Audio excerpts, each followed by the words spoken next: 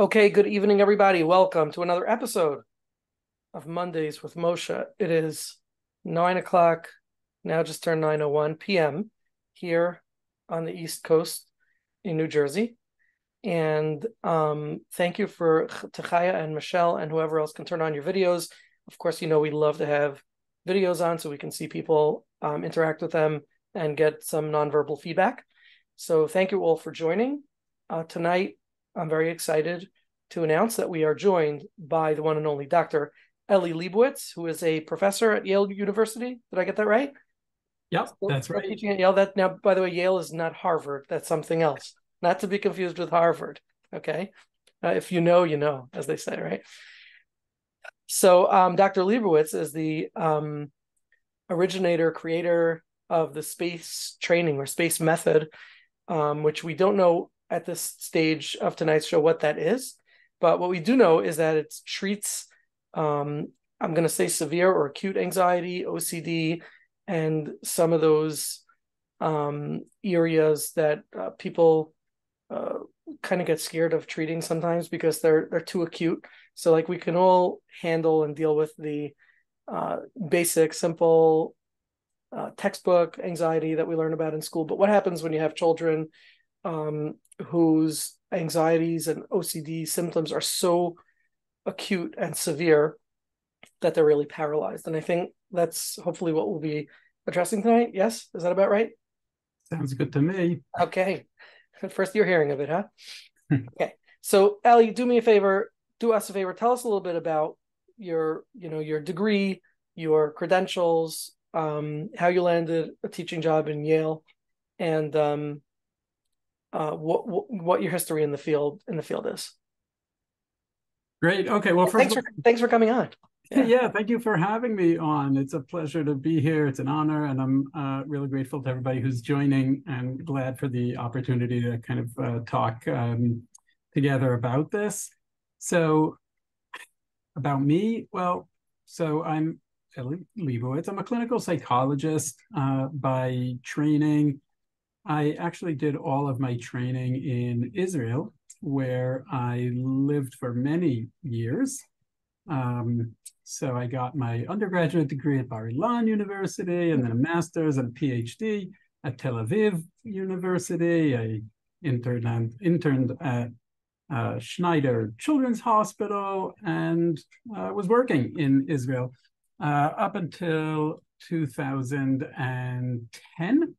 So what is that, like 13 years ago, when I moved to New Haven, where I am, to take a job at Yale, where I started as a postdoctoral associate and have stayed on. I'm now a professor here at the Child Study Center, which is part of the Yale School of Medicine.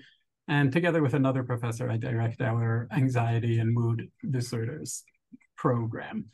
So I guess that's like CV in a very small nutshell.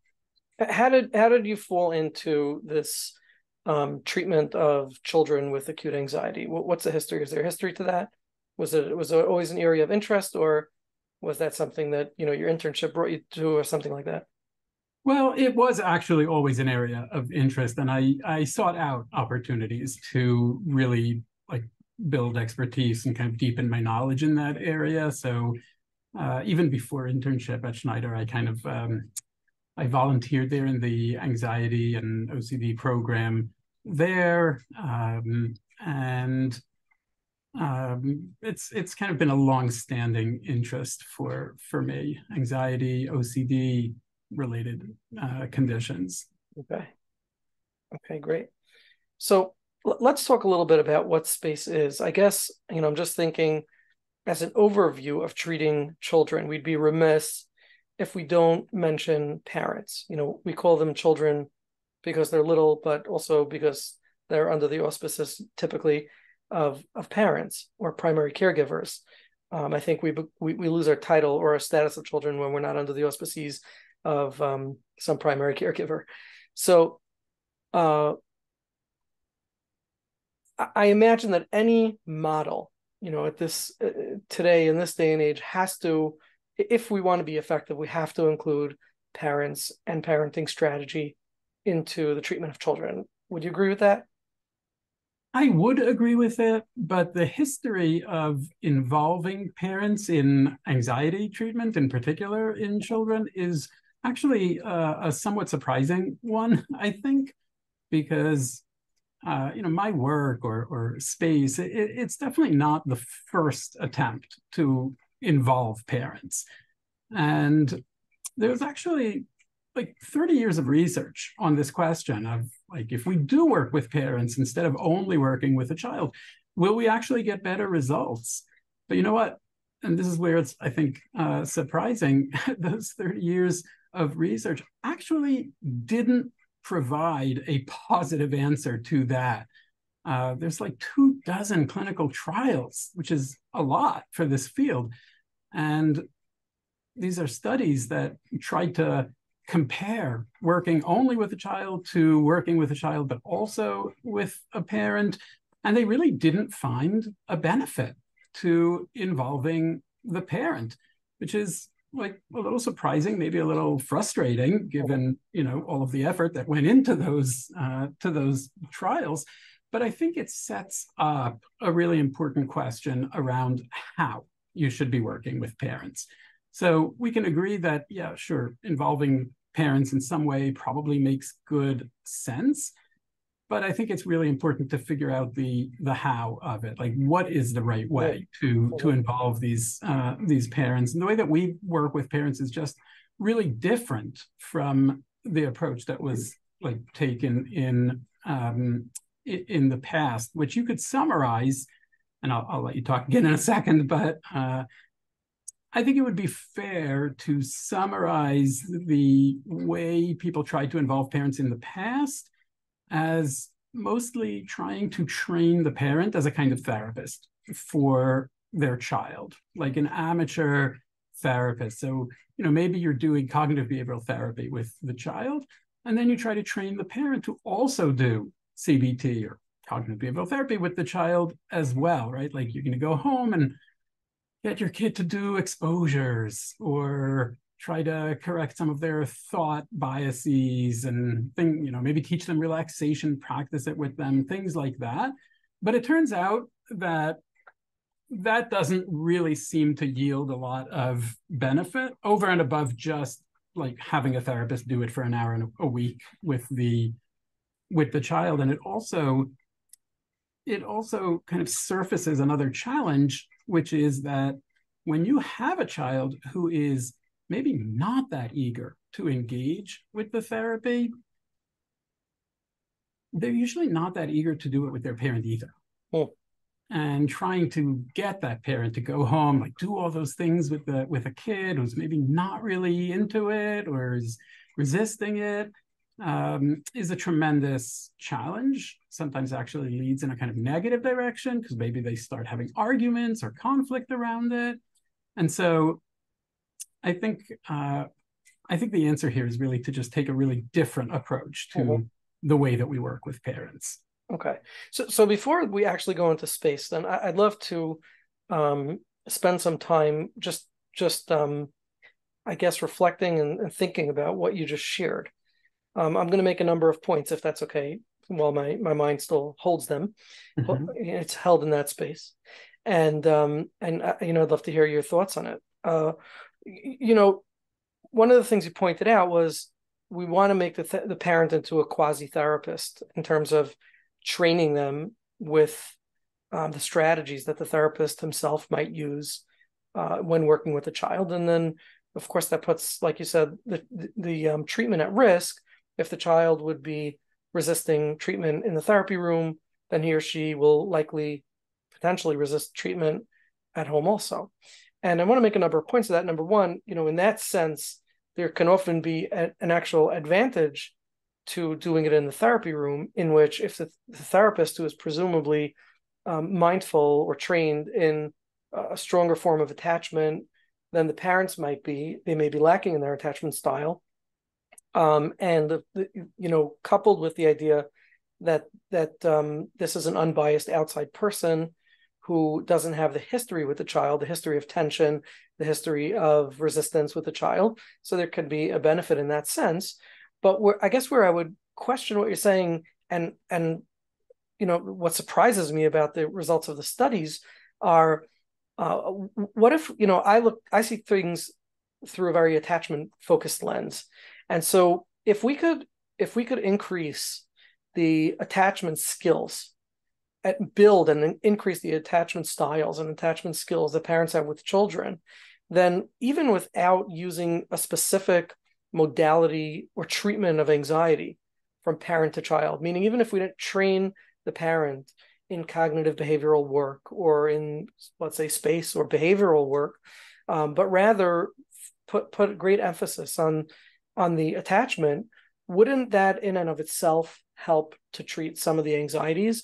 And I would, take that argument even a step further and say, how often are neurotic symptoms in children really stemming from attachment challenges? So lack of feeling safe, lack of feeling nurtured, lack of feeling important or relevant or adequate.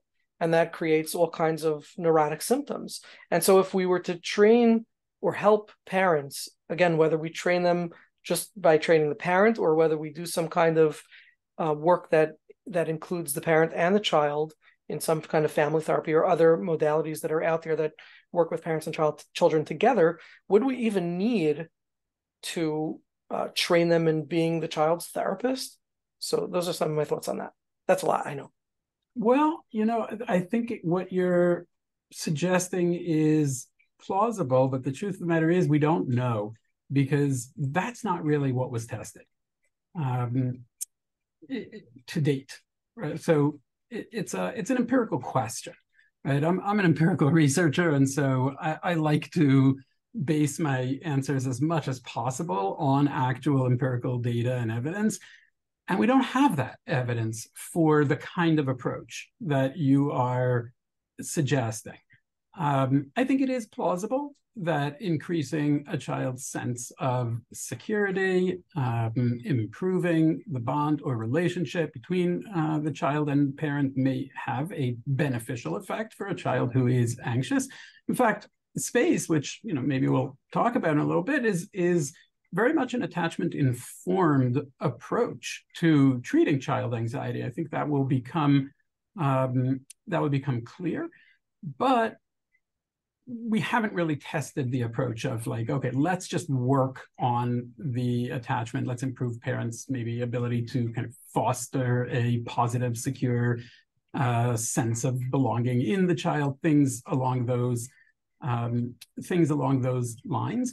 The other thing, though, that I do want to say is that I think that in most cases where you have a child with really severe anxiety, while a lot of factors may play into it and relate to it, I think for most cases that probably actually is linked to a predisposition to anxiety itself. To a vulnerability in the anxiety system, whether that's threat detection or anxiety regulation, constructs that are really directly bearing on anxiety.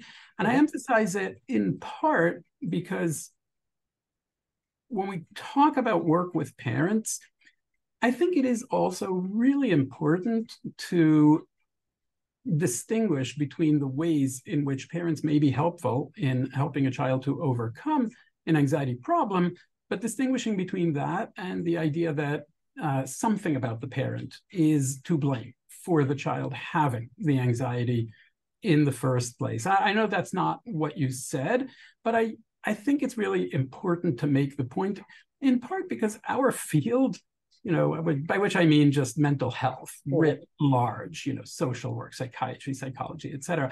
Our field has actually done a tremendous amount of damage over the years by advancing theories of child psychopathology that do blame parents. If you go back, you get really influential theories like the schizophrenogenic mother causes schizophrenia in her child, and the refrigerator mother causes autism in her child, and things like that. And the truth is that empirical evidence does not back up those theories.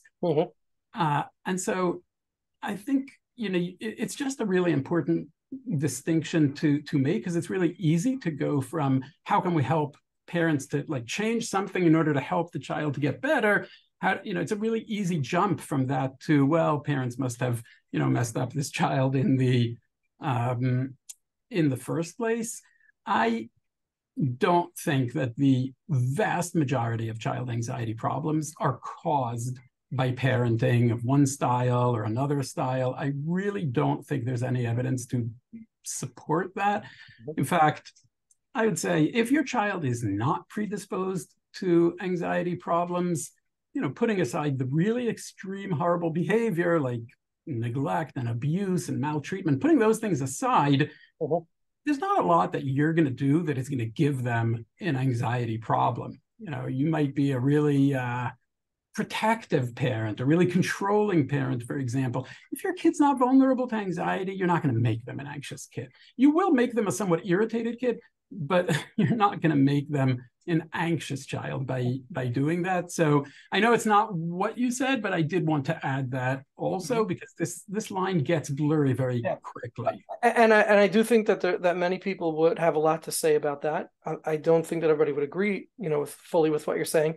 And I would say that barring agreement or not, but I think we probably both agree that a child with a predisposition to anxiety can be assisted through an intuitive and properly attuned parent treatment. So if there's a child who has, let's just say, low-grade anxiety, so that we keep it simple, a parent with enough attunement might be able to encourage the child using, encouragement, behavioral techniques, problem solving, and do that enough times that the child can build and develop confidence and become less anxious, let's just say, when it comes to being self-conscious or not trusting in themselves.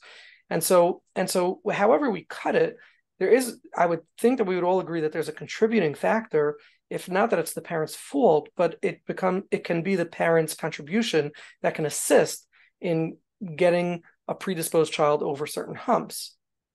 Sure. Yeah. I mean, I guess I would say it like this. If your child is anxious, how you respond to that is going to matter. Yes. Right. Yeah. Like that is going to matter, but it's still meaningfully different from this child is anxious because of you being, this kind of parent, that kind of parent, et cetera. I think that is, to my mind, and sure, maybe not everyone will agree. I'm happy to debate it with whoever disagrees. But, yes. And we're happy to take questions for those of you who have any research or questions or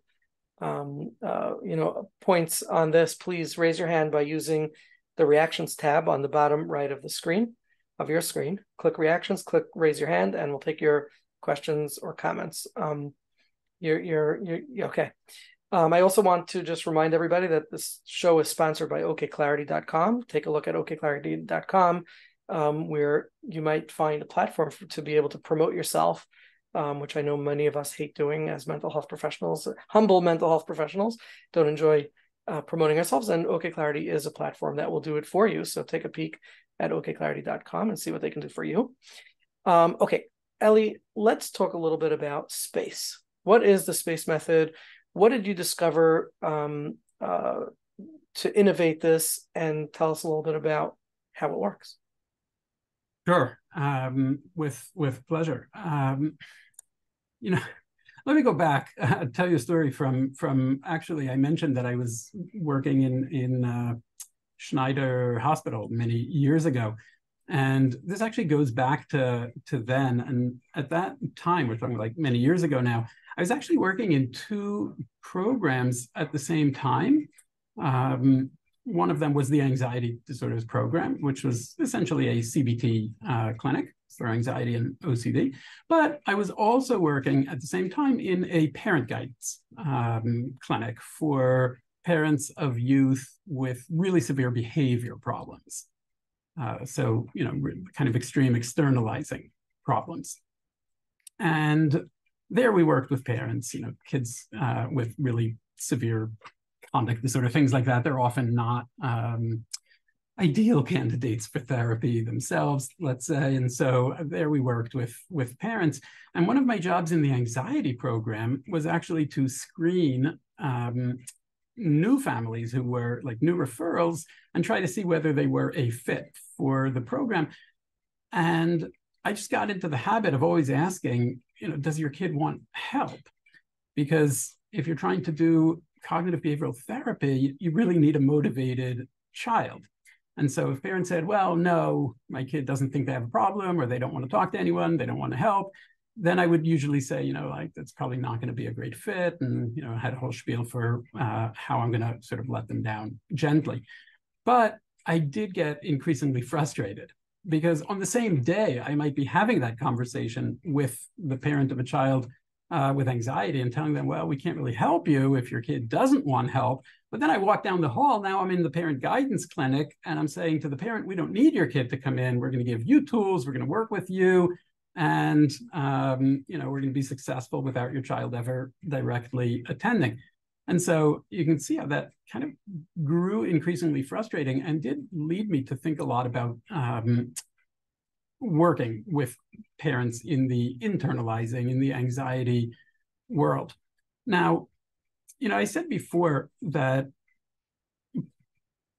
previous attempts to work with parents of anxious children focused on that, like, let's train you to do CBT to your child model. But there is something missing in that approach. Because if you think about it, it's as though you're treating the parent like a random person who happens to spend a lot of time with this child or near this child. And so, hey, you're there a lot. Let's teach you to do CBT to this kid. And, maybe that'll be helpful. But the thing is that parents are not just a random person who happens to be around the child. They have a much more special role. And when it comes to anxiety in particular, they have an even more meaningful role. Because if you're the parent of a child with any problem, obviously that is going to impact you in some ways, and like you have a responsibility there and things like that. But when it comes to anxiety, actually parents play a more special role because children, by their very nature, respond to fear by looking to parents. This is part of the attachment system, right? Like when you go back to Harlow's experiments in monkeys, right? Like classic attachment kind of research. When Harlow wanted to see who was this monkey attached to, what did he do? He scared the monkey. Kind of cruel, but that's what he did. He would scare the little monkey, and then he would see, like, who does the monkey turn to? Well, that's their attachment figure. Meaning children are by nature hardwired, literally hardwired, because like we can see this in brain circuitry, but hardwired to respond to fear by orienting toward caregivers, by looking to them, by relying on them. It's part of like all mammals' basic biology because we're born not really able to defend ourselves. And so when we're threatened as kids, what do? We look to parents. And parents are likewise really predisposed, and I'd say even powerfully motivated, to detect when their child is anxious and to respond to that by providing protection and also by providing, regulation, soothing, reassurance, comfort, etc. That means that if you have a child with an anxiety disorder who is experiencing chronic anxiety, chronic activation of that like anxious system, what you end up with is chronic activation of this interpersonal system that involves the parent and the child. And so when children are anxious, parents get drawn into that to a very large degree. And they get drawn in through a process that we call accommodation of anxiety, right? Like almost every parent of an anxious child, if you ask them, and this has been studied like really all over the world, but we know it from our own lived experience, right? If your child is anxious, you're going to make some changes in your own behavior to try to help them not be anxious. And those are the accommodations, right? If your child is socially anxious, maybe you're speaking in place of them because you want to help them get through that moment. If they have separation anxiety, maybe you're staying nearby, not going out, sleeping next to them at night, et cetera, et cetera. Maybe they have generalized anxiety and you're just answering like 10 million worried questions every day because they're so anxious. And what do? They come to you and they seek reassurance. And this process of accommodation is really important in the context of anxiety, because what research shows is that, yeah, it's very common, but also it doesn't work. In fact, I imagine it perpetuates the anxiety, because exactly. I learn that I'm dependent on mommy, and that I can't assuage my anxiety cannot be assuaged unless she's there to make me feel better. Exactly. That's hitting the nail on the head, right? Like that's exactly it. And as a child, there's something really nice about always having somebody to rescue you, but always feeling like you need to be rescued by somebody. That's a really vulnerable way to live and ends up perpetuating that anxiety. And so in space, we take a really different approach to working with parents. First of all, we don't focus at all on trying to change the child's behavior. I literally make a promise to parents in like their first session of space. I'll say to them, at no point in this treatment am I going to ask you to make your kid do anything or to make your kid not do anything. That's not how this works. It all focuses on your behavior as the parent, which is actually something you can control. Not easily, maybe, but you can control it much more than you can control your child's behavior. And what we do is focus on two changes that we try to bring about in how parents are actually responding to their child's anxiety. One change is to be more supportive in response to your child's anxiety. And we have a very specific definition for like what is a supportive response in space. A supportive response for us would mean anytime you're responding to your child's anxiety in a way that shows them both that you get it, that you accept it, you're not judging it, you're not like blaming them, you're not denying it, just basic acceptance of the fact that in fact they are anxious in this moment. But it becomes supportive when you pair that acceptance with a message of confidence that your child can actually handle feeling anxious. So if you put those two things together, it can sound like saying to a child, I get it, this is really scary for you, and I know you can handle that feeling, for example, right? So we have like the acceptance and the confidence. We'll train parents on those supportive responses, because actually neither of those two ingredients, not the acceptance and not the confidence, neither one is actually all that common in how parents actually respond to their child. Like a lot of times we're not accepting, sometimes in kind of mild ways and sometimes in harsher ways. We're not really communicating that acceptance. Dismissing or criticizing or doubling down, things like that. Exactly. Maybe you're like being really demanding. Sometimes it's dismissive, sometimes it's actually denying it, right? Like, no, you're not anxious, or it's not scary, or things like that, even in a well-intentioned way, but it's not really accepting. And the confidence piece is really not that common either.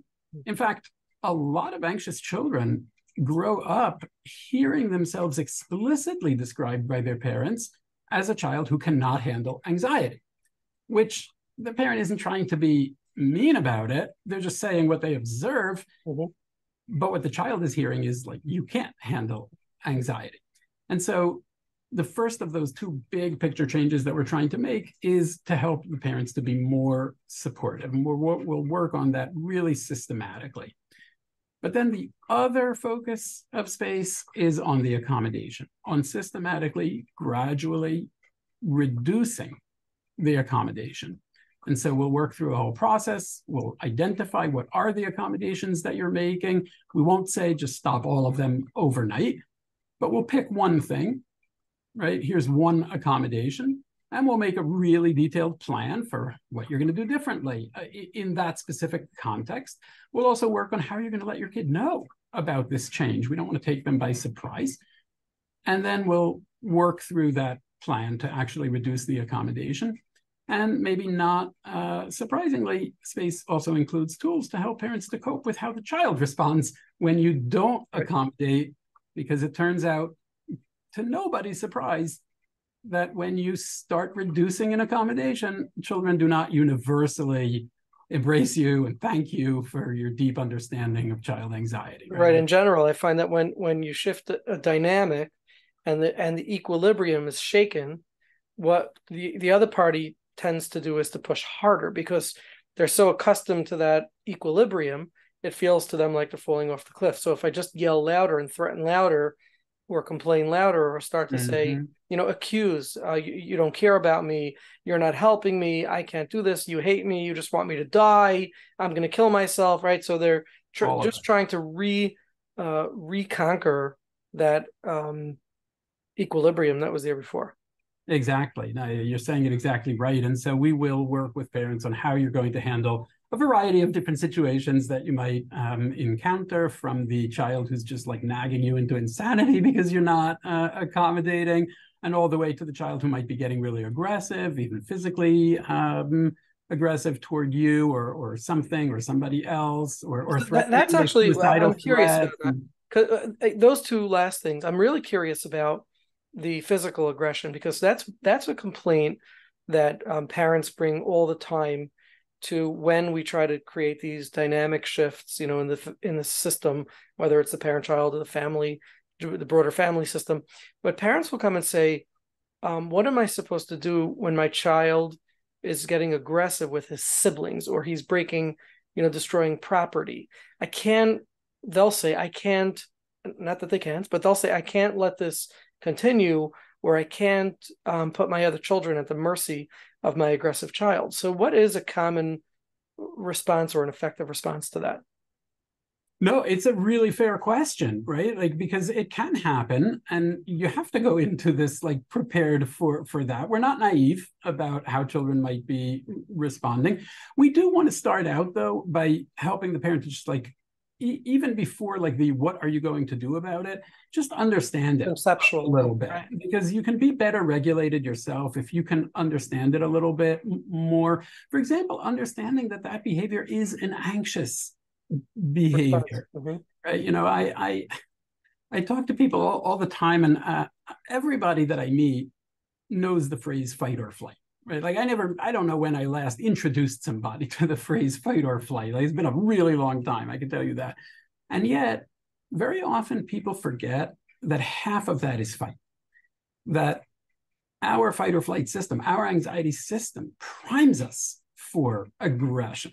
And so understanding that what you're seeing is an anxious response can already help to just lower your anger level a little bit, so that you're less impulsive, so that you're less retaliatory.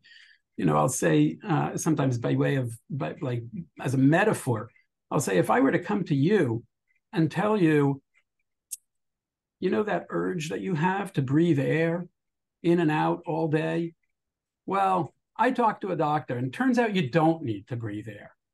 I know you think you do, but it turns out you don't, and so I'm turning off your air supply. You would respond with rage, right? Like, you would do everything in your power. Right. Right. Like, boom, you'd go to 100 in a millisecond because, like, wait, you're turning off my air supply. And obviously, we're not doing something that's genuinely harmful to kids, but the experience for the child can feel a little bit similar, right? It can feel like you're turning off my air supply. So we want to start out by being a little bit empathetic to it. We also want to train parents on, like, let's figure out what is something you can actually safely ignore, and what is something that crosses that line to, like, it doesn't make sense to ignore it. And for the things that are ignorable, I would actually encourage parents to ignore it, to not get drawn into that dynamic. Like, your kid is yelling, you don't actually need to do anything. Just slamming the door, like, you don't actually need to do anything about it. That's them being anxious right now. They'll calm down. It's okay. But for the behaviors that really are less ignorable, that are more problematic, more severe than that, I divide the thinking around it into like 3 phases, with the first phase being the before it happens, where I want to work with you on how we're going to prevent it from happening. I want to train the parent to recognize the signs that your child is heating up and to learn to disengage from that interaction before you reach the like really, really, really severe behavior.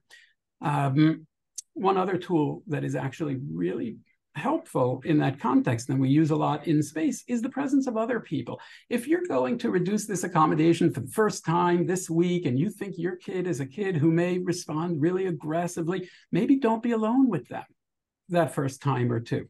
Have somebody else around, have an uncle, have a grandparent, have a neighbor, a friend. Just having another person in the house or in the room or whatever actually will like reduce by a lot the chances of the most extreme behaviors. If we didn't succeed at prevention and the behavior is happening, that's phase 2 for me. It's like when it's happening. And at that moment, I just want the parent to do the bare minimum for actual safety and to disengage as soon as possible. So if that kid is like attacking a sibling, I would say remove the sibling from the situation. And maybe that's not fair because the sibling isn't the one who like did anything wrong.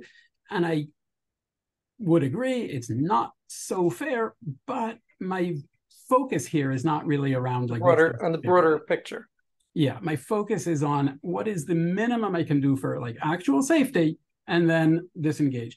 And only later, when you're calm and the child has calmed down, that's where I will start to bring in tools where my goal is to prevent it from happening again, right? Like not in the moment, right? A lot of parents, when something really bad is happening, they're really driven powerfully by the urge to like make sure this never happens again. But that leads them to escalate it more, to make it actually worse, right? Like they'll get in the kid's face and pick up their finger and like, don't ever do that again. They're yelling, they're hitting. Only when you're calm and the child is calmer, that's when I would say, okay, what can we do that will make it less likely to recur? But here also one of the tools that we use is, again, other people. Have a few people from your family or like your like life, you know, your community, reach out to a kid and say, I know you're going through a hard thing. I know you're dealing with some difficult things. I also know you hit your mom yesterday. That's really serious. That's physical violence.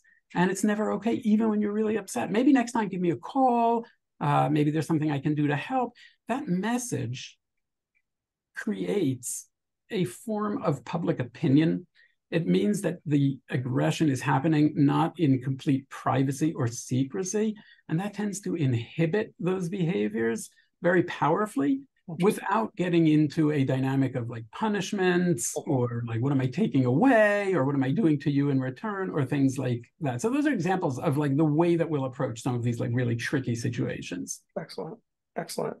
Is there ever a line, you know, that we say it's too much for a child to handle? I know I'm sort of going against the method for a moment, just to learn whether there's ever a child whose dysregulation is so severe or their inability to cope is so severe that we can't apply the method, or is that the child specifically who needs the method?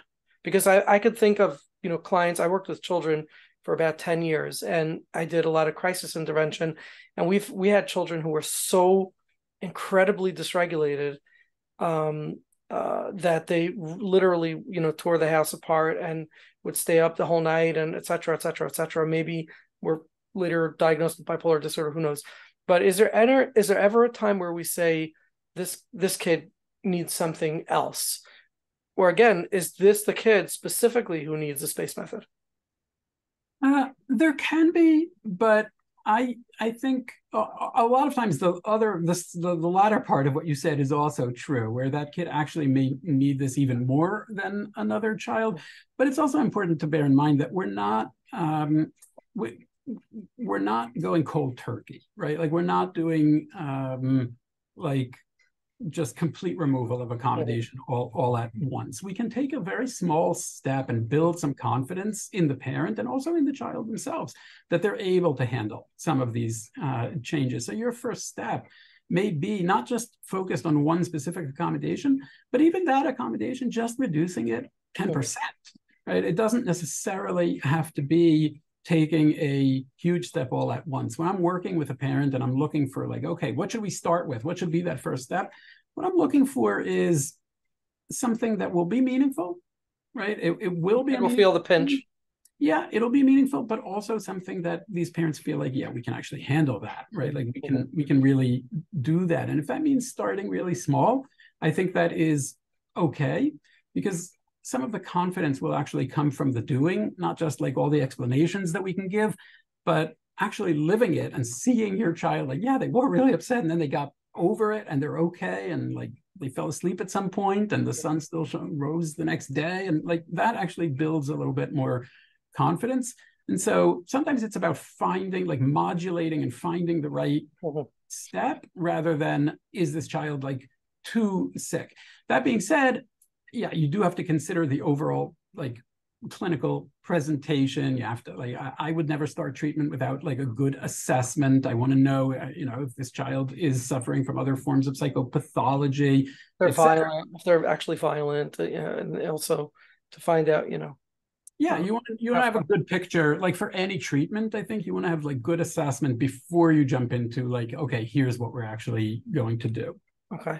I also just would comment on, the situation with sibling aggression, which is a very, very great area of contention for many parents. How can I do it if the other kids are going to get hurt? One thing I would just say about that is it's really, really, really important. I always emphasize this when I give parenting classes. It's really, really, really important to focus on validating and spending time with the child who's getting aggressed. Because that kid is not going through a pretty time. Their sibling is struggling, and they're at their mercy.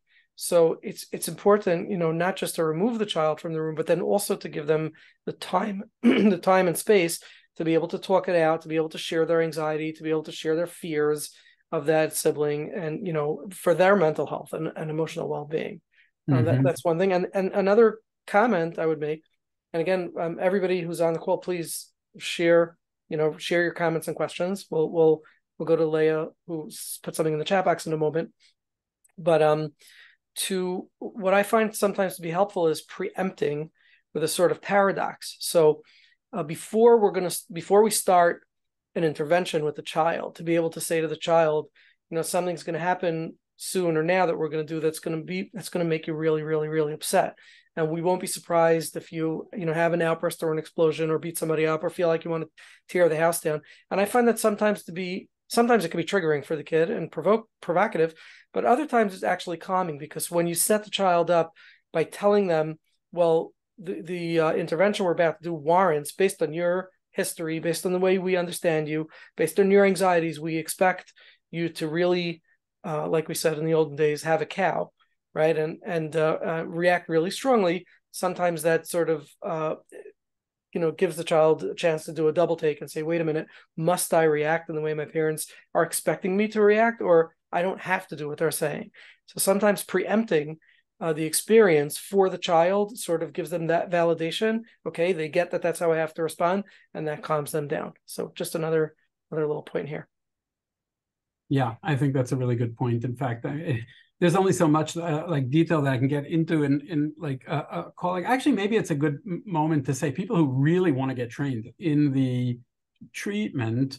There's a website which is spacetreatment.net, and there's a lot of resources on the website to learn more about it. And there's also like you can put in your email if you're interested in being trained in space. We hold training workshops fairly frequently, and you can kind of sign up for those.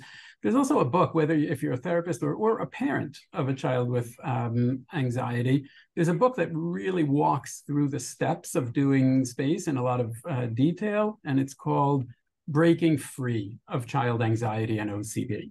So you can find that that as well. If I'm permitted the self-plug, because I did write the book, but you don't get rich writing child anxiety books, so I don't feel too guilty mentioning. Bummer. I was about to write one. Okay, well, we'll have to find a different way to get rich. Okay, so again, any questions or comments, please. I want to ask you, can you give us anecdotally one or two example stories of some very, very severe cases? I know the ones on, if you go to the website, I'm not sure which website it's on, if it's the one that you said earlier, spacetreatment.net, or if it's on others where you have actual like YouTube videos of testimonials and things like that. Can you give us some anecdotes of some very severe circumstances that maybe even to the point where you yourself became a little anxious and, oh my gosh, is this going to work or not? Or if not, at least ones that the parents were very, very anxious and dubious. And then the parents held it together, pulled through, and the child came around. Can you walk us through that? Yeah, we're talking about siblings, and it brings to my mind, I guess, one example from a family that I worked with, where there was a 13-year-old girl with really intense OCD, and she was what they used to call, I don't know, do they still call or not, but like a tomboy. So not like stereotypically feminine. I don't know, maybe tomboy is no longer acceptable. She was not like a girly kind of girl. And she had a form of OCD that, if you've never encountered it before, really sounds a little cuckoo, like a little psychotic, but actually is not so rare in OCD. So the people who really are familiar with OCD, it'll like sound familiar too, but I warn for others that it sounds a little weird, because it was a contamination fear, but rather than being worried about contamination by like germs or things like that, she was worried about contamination from people, like as though contact with a person could make her more like that person, right? So if she saw something she didn't like, like a trait, then that would be a trigger for her OCD. And she had a younger sister who was like maybe 6 years old and was the opposite in being like the most girly girl imaginable, inevitably. And she was just horrified by this and had really intense obsessive compulsive symptoms around the idea of being contaminated by her younger sister's horrible, girliness. Now, this led to a tremendous amount of accommodations in the family for both the parents and also for the sibling. So for the parents, just to give like one example, not only would they not wash their two daughters' clothing together in the same load of the washing machine, they would actually run an empty load of the washing machine after the sisters' clothes were in the wash and before they put the older sister's clothes Nice in the wash, or at least they would promise that they did do that. I think there might have been a little bit of cheating, but that it was really intense, and many other forms of like accommodation, like they couldn't drive in the car together, couldn't, like so many things. And this really directly impacted the younger sister also, because ultimately what actually brought them into treatment was when the older sister came up with a new rule that said, not only are you not allowed to touch any of my things or sit on my designated furniture or go in my room or anything like that, but this younger sister is now no longer allowed to cross her older sister's field of vision. Like just so what that means is that if this 6-year-old, who by the way just wanted her older sister to like smile at her once in a while and like maybe play with her or something, but if she wants to get a glass of milk, she would chart a course through the house that ensured that her older sister didn't see her, which is like frankly kind of abusive at this point to the younger sibling. And this is like the starting point for treatment. But they were able to recognize that as hard as they were trying to follow all of the rules, right? To create this like mini world where nothing triggers this child's OCD, it wasn't getting better. In fact, it was obviously escalating. It was getting worse. And so they were willing to like take a breath and make a change. And they started out with just that focus on support. Like, we're not even changing the accommodation yet at first, but when we see the child, like, you know, talking about the OCD, responding to it, like avoiding the thing, whatever, they would just make that supportive statement. They'd just say something like, we get it. Your OCD is really strong. This makes you feel so scared, or it's so horrible for you, which is something they actually had avoided doing in the past. Right? Like, it was hard for them to say, yeah, this sounds valid to us. But they did. And also, we know you can handle those feelings. We know you're going to be okay. And then they took like a first step. And the first step that they took actually goes back to the laundry, where they said, okay, we're not going to be following this rule anymore. Now, they knew this could lead to like a lot of problems. The kid is not going to wear the clothing. Maybe she's not going to go to school. Not going to go to school. Maybe she'll break the washing machine. Maybe she'll take it out on the sibling. But, you know, they put on their flak jacket, they put on their helmet, and they wrote a letter to the child just explaining, this is like, we don't think this is helping. We know it's so hard. We know the OCD is real. And we don't think this is helping you. And so this is the change that we're making. The kid was, as you can imagine, like really upset with them. The saving grace in this particular case was that she would not hit the sibling, because she would never touch her. Because touching her was like so horrific to her. So at least they knew she wasn't likely to actually physically touch her. And that was like one thing to have on the positive side. But, you know, they went through 1-2 days of a lot of chaos in the house. But at the end of that, the kids saw like, okay, this really isn't changing. Right. And actually went and did her own laundry for a few days, but then stopped doing that and started wearing the clothing that parents explicitly were saying, yeah, we're not doing it. And that was like step one. There were a lot of steps that... And I think that's a key component. You know, again, if we could break through the pattern, then the other person in the dynamic is forced to create, you know, some neuropath of acceptance and do something else, come up with a new strategy. So that right, but what I think is really special here is that they were like, we're saying the other person is forced, but they were able to do this whole process without ever saying to her, we expect you to, right? Like, they never said, we expect you to wear this clothes, or we expect you to get over this, or we expect you to deal with that. They never said it wasn't a fight. It wasn't spiteful. It was just by process of elimination, she had to come up with something, with an alternative. Exactly. And, you know, we've done clinical trials of space. There are multiple, like, randomized controlled trials of space. They show really good efficacy. In fact, there's a fairly large randomized controlled trial that compared space only, with no direct work with the child at all, to cognitive behavioral therapy with a child, directly with a therapist working with a child, and found complete non-inferiority for space, meaning it was just as effective as working directly with the child. And of course, if you have a child who is not willing to do CBT directly. Yeah, that's what I was going to say. I would think that space would have a broader clientele. In other words, okay. Yeah, no, I think that's exactly right. There's a lot of children, for various reasons, who are just not candidates for direct therapy. Sometimes it's their insight or motivation or behavior, but sometimes it's also communication issues and other kinds of issues that can get in the way of successfully doing therapy with a child. So I think it's just really useful to know that there's like another approach that is just as effective and doesn't rely on those things. But another thing that we looked at in the clinical trial is actually the parent-child relationship. And what we see is improvement in the parent-child relationship following treatment. And that's based on... almost counterintuitively, right?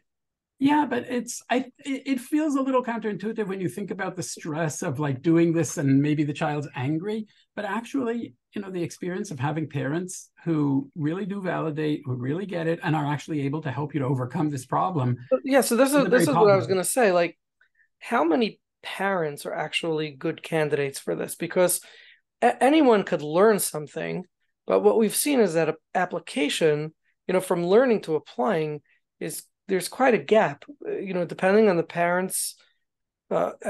parents apostrophe ability to self-regulate or to co-regulate with each other. How often do you find that there are parents who cannot apply this? It happens. There is no therapy that is going to work for everybody, right? Like I'm not quack enough to say space is going to work in every single case. Well, of course, you'll never sell a book then. Exactly. There may be parents who really struggle, but on the other hand, I also tend to give the benefit of the doubt, because there are a lot of parents where, like, session one or your assessment, you think there is no way that they're going to do this. They're not going to follow through, or they're not going to do it, or what have you. And actually, that proves to be wrong. And so I do give the benefit of the doubt. I'm willing to work with the parent if they're willing to try. And sometimes it's baby steps. Sometimes it's a lot of education, like really teaching them to understand that anxiety is not actually damaging and harmful for their child. There are various challenges that can come up, and we expect them to. But I'm generally willing to say, if you're willing to try, I'm willing to try, because sometimes the parent that you think like, wow, they're never going to do it, actually ends up being like a rock star and doing it really well. Okay. Let's take a question from Leah. Hi, Dr. Lebowitz, thank you so much for all of this. It's been incredible. I am a huge fan of the Breaking Free book. I was introduced to it by Dr. Glenn Hirsch, who I work closely with. And I have seen such beautiful results. And I first wanted to raise my hand to share exactly the point that you just said, that I think the most beautiful moments for me are watching the relationship improve, because I've seen that countless times. But my question is, if you have found effectiveness when only one parent is committed to treatment? Yeah, terrific question. So first of all, thank you for your kind words. I really do appreciate it. It is so gratifying when people actually find the work like useful, or like I get an email from somebody and it's like, oh, I read the book, or I did that, and it really is like humbling and gratifying. So I really do thank you for your kind words. Now, in terms of one parent, the short answer is yes. You can do space and be successful even when only one parent is committed to treatment. Now, let me expand just a little bit on that short answer and add a couple of a couple of points. One is, I will say, in our clinical trials of space, we purposely made the choice not to require that both parents actively participate, because, well, we knew that requiring that would give a very biased sample of the population. Not every family is going to be like that. And we wanted to test in like more real world kind of context. What about if only one parent is participating? The other thing, though, that I want to say is that even within the only one parent is actively participating, you still get different scenarios, right? Like one scenario is one parent is busy and so they're not as engaged, but like they're on board and things like that. Another is a parent who actually is just like, no, I'm not up for this, or even I disagree with this. Even in that situation, I am still willing to work with the one parent who does want to do it and can still have success. I will acknowledge that when you have one parent who is actively not on board, like really against, sure, yeah, it can be more difficult. And so I do have some tricks for how I try to mitigate some of those risks. But it going back to like the short answer, yeah, you can do space even with one parent and can still have efficacy. In other words, one parent consistently making these kinds of changes in their behavior can have a really important impact on the child, even when you have another parent who is not changing their behavior in this way. Okay. Thank you so much. Thank you. Let's take a question from Michelle. Much. Dr. Lebowitz, I'm also a very big fan of your work and your book. I actually recommended to almost all my clients that come on board. And also I found it has been very helpful even when I, if I don't have availability right away, I feel like it gives the parents the tools of something that they can get started and work on their own. I think the book is really very clear and pretty self-explanatory. My question for you is, I guess saw it in the chat also. I've attempted to train in the space program in the past, but I've had difficulty accessing the training because it's always waitlisted and doesn't seem like there's availability. Is that going to change in the future or? Well, thank you also for the kind words. And well, it is true that the workshops tend to fill up very quickly. And I do a lot of them. We've been doing a workshop at least once a month for like the past 3 years or something like that. And we have like 50 people in every workshop and they fill up right away. And so on the one hand, again, it is very gratifying to me to see the level of enthusiasm, but I do also realize how frustrating it is when people are trying to register and sometimes have tried like multiple times and just not gotten in. Will it change? Well, I mean, I don't know how deep the well of like high demand is. And so there's one level in which I can't really know, right? Like maybe this will taper off at some point, things like that. I am considering, but not yet doing other forms of training, like, more recorded things, online things that don't would be less constrained in terms of participation. But it's really important to me to maintain the efficacy and the fidelity of the treatment. And so it's a slow process and not something I'm just going to kind of rush into. I guess the last thing I'll say is if you have tried like twice to register and we're not able to, and you're trying again and you see it's all full, send me an email and tell me, Okay. oh, you said on the call with Moshe that I should email you and I will try to get you a spot. Okay, thank you. Yeah, I put my name on all the wait lists and no one nobody else was listening. I hope nobody else was listening. Thank you. Okay. Are these trainings for therapists or for parents also? These are for therapists. These are for therapists. That's another thing I'm kind of working on is like, okay, should we do something like just like for, parents? But I'm really busy and doing more things is always hard. Right now, these are for therapists. Excellent. Okay. Does anyone else have any questions or comments for Dr. Lebowitz? Okay. Tova. Go ahead. Yeah, hi. I did have a question about the situation that sometimes happens where parents will say that they can't really identify where they are accommodating, and it's more the child's behavior. Like I'll give an example, let's say in regards to school refusal. So the parents will say, we're doing the best we can to get them to school. We're not, if they do go late, we're not making home an exciting place. They have to get up on time. They're responsible for their schoolwork. And they're having a hard time figuring out where they're accommodating in this situation and rather feel like this is a behavior that the child is, exhibiting and we have to deal with their behavior with them. So yeah, just wanted to ask about that. Yeah. Okay. Couple of things here. One is, it's really important to kind of work through a process of mapping out these accommodations in a systematic way, because in my experience, or I should say in our experience, even parents who start out by saying, we're not really accommodating, when you actually work through like systematically mapping it in the way that we kind of lay out, you do find that parents are accommodating. And so it's really important to work through that before you kind of settle on, like, I guess there isn't much accommodation that's occurring here. That's number one. Number two is even in a scenario where parents are truly not accommodating, the work on support can still be very impactful. But the third thing I want to say is that for really serious school refusal, and just to be clear, like when I say really serious school refusal, what I'm talking about is the kid who's not going to school, not the kid who is like missing days occasionally or late or too much time in the nurse's office, but like the kid who's like really not going to school for like a while.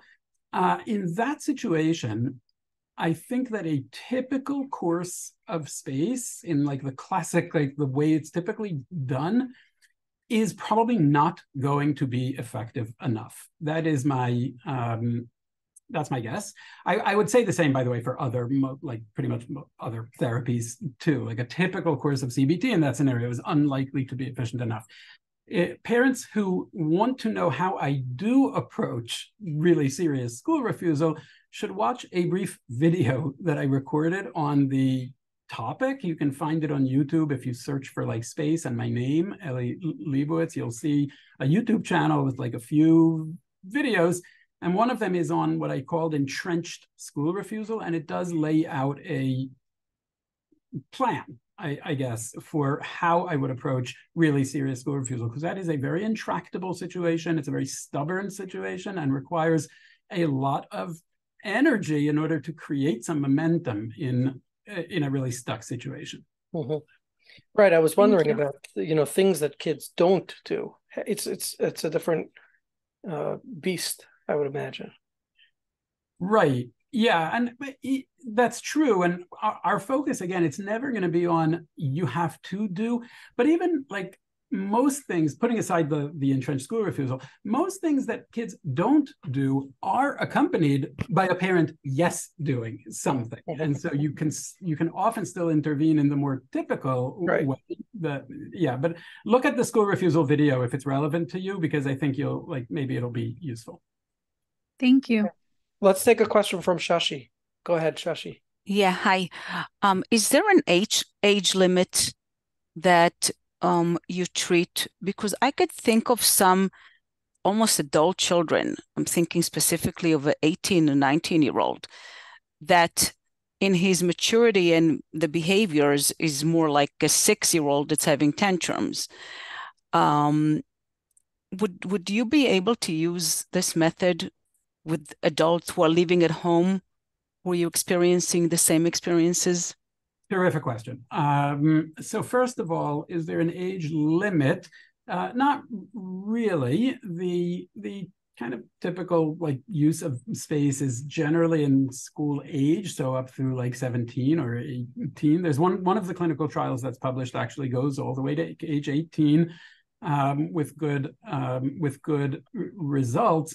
But I want to add that there's actually a version of space, an adaptation. There are a number of adaptations that we've made to space for more specific situations, beyond just anxiety and OCD and in kids. And one of those adaptations actually focuses specifically on adult children, and in particular on adult children with what is sometimes called failure to launch, meaning an adult child who is not functioning as an adult, not going to school or college or work or whatever. They're stuck at home, living with the parents, often endlessly, really long time. And we have adapted space for that situation. We actually just are publishing a clinical trial of that as well. And we also offer training on that, but only to people who have already done the regular training, because it builds on it very, very closely. So yeah, there isn't really an age limit in that sense. Going back to more just anxiety, not the failure to launch per se, I guess I would say it can be very applicable all through adolescence. Probably the percentage of children who are 10 for whom this is the optimal treatment is a little bit bigger than the percentage of children who are 17 for whom this is the optimal treatment. But for those kids who are 17 and it does fit, they are the ones who really, really need it. Right. That way I asked, right? Yeah, exactly. As the last shot. Thank you so much. Right. That's what I felt. Wow. That's wonderful to know. Wonderful to know. Thank you so much for such holy work. Thank you. One last question, Dr. Lebowitz, before we conclude. Selective mutism. This is a question that's lingering in the back of my mind, and I see somebody else asked it, so I'm going to throw it at you. Can this be applied at all to selective mutism? Yeah, it can. Selective mutism is almost inevitably accommodated. It's very hard to have selective mutism without a healthy dose of accommodation by parents, also by others, right, like peers and teachers, etc. And so It can. We have used space in many cases with selective mutism. What we have not done is a clinical trial of space for selective mutism. Again, I'm a clinical scientist. I like to say, like, here's the data. We don't have a clinical trial of it, so I can't say that, but I can say we have done it many times with good outcomes. So what would be the treatment? I mean, is it just removing accommodations? Essentially, yeah, it doesn't have to be the case that space is the only thing you do, right? Like, the space is going to stay space. So it's going to be working on support and working on accommodation, but it could be part of a broader treatment strategy that also includes other, other active ingredients. That's true in anxiety also. If you're doing space, it doesn't mean that you can't be doing CBT with a child, for example. It's common to actually be doing both. There is a clinical trial not yet done, but starting, of looking at combined space and CBT. But even without the study, I can say it is very possible to do both simultaneously. So in selective mutism, it may be that if a child is amenable to other treatment like components, it may make sense to have some of those as well. Excellent. Okay. I want to thank you, Dr. Lebowitz, for joining us and sharing some of these resources. And I found this to be quite enlightening and not even so complicated, not something that's necessarily so complicated, but something that certainly entails consistency, buy-in, right? There has to be buy-in and consistency. And then I guess some thick skin to be able to apply. So thank you for sharing this, and for sharing this with our group of 1,500 mental health professionals, and for the 40 or so who are here live. And thanks for joining. Well, thank you so much for having me on, and thank you everybody for some your attention and also some really excellent questions. Thank you very much. Good night. Good night.